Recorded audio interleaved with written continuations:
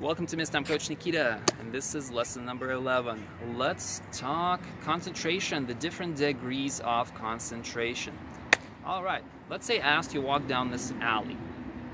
How much concentration did you use to walk down this alley?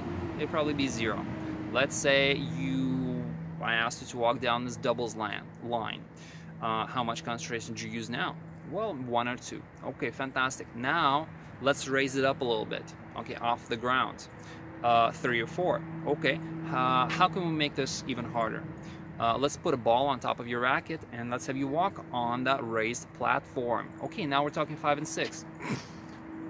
If you want more, 2 balls or maybe 2 rackets or maybe blindfolded. I don't know, but the level of concentration can be increased gradually but surely, and understanding where you are on that level from 0 to 10. And guess what? When athletes work out or practice tennis, we want them at that high level of concentration. Now, all the way to 10, we're probably never going to get there, but if we are, that's great for maybe a short period of time.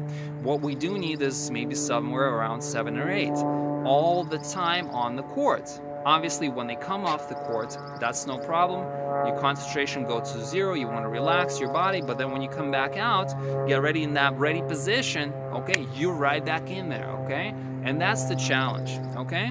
Next, how do you know your athlete is in that state? Because I can't tell, and if you can't tell, you can't really exactly tell. I mean, I don't have x-ray vision. I can't see the different muscles or the brain patterns, how well their body's warmed up. I don't know their heart rate, what's the beats per minute.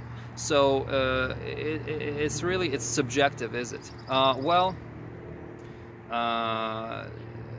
Let's try and figure it out how we can do that. Get one of the exercises to do that I did on my lessons on one of my YouTube channels before, classes before.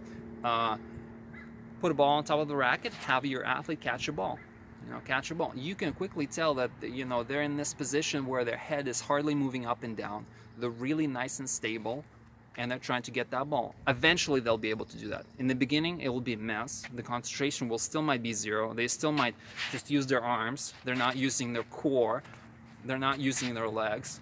They're not on the balls of their feet like a cat. They're not looking at the ball like a hawk. So it's really important that we get that base. We get the base. We know where the base is. Because once you set the base for the child's concentration, then you can tell them, listen, your concentration is off, and I know this because we both know that your concentration should be at here, and we tested this out. I know where it's supposed to be. Right now, it's here. So guess what? You have to step up. Okay, you have to step up, or otherwise we're obviously just gonna leave. Okay, in fact, I personally think that sometimes parents should just take their kid and leave the class.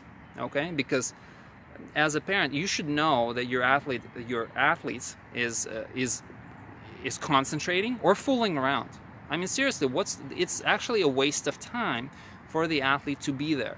It's actually jeopardizing the improvement of other athletes as well, and we don't want that either. So, parents, please, if you see your athlete is messing around, it's okay to just grab your kid and leave.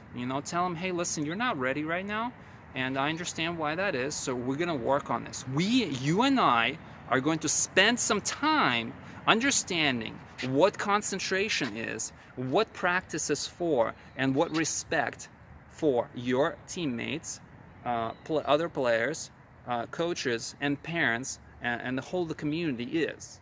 And then you can come back. Does that make sense? Okay? That's the type of concentration and respect we want on the court, or I would want on the court from my athletes. Okay? So check it out, test the concentration of your athletes, and see if you can quickly spot who is focused and who is fooling around. Fantastic. I'll see you guys next time. Bye-bye.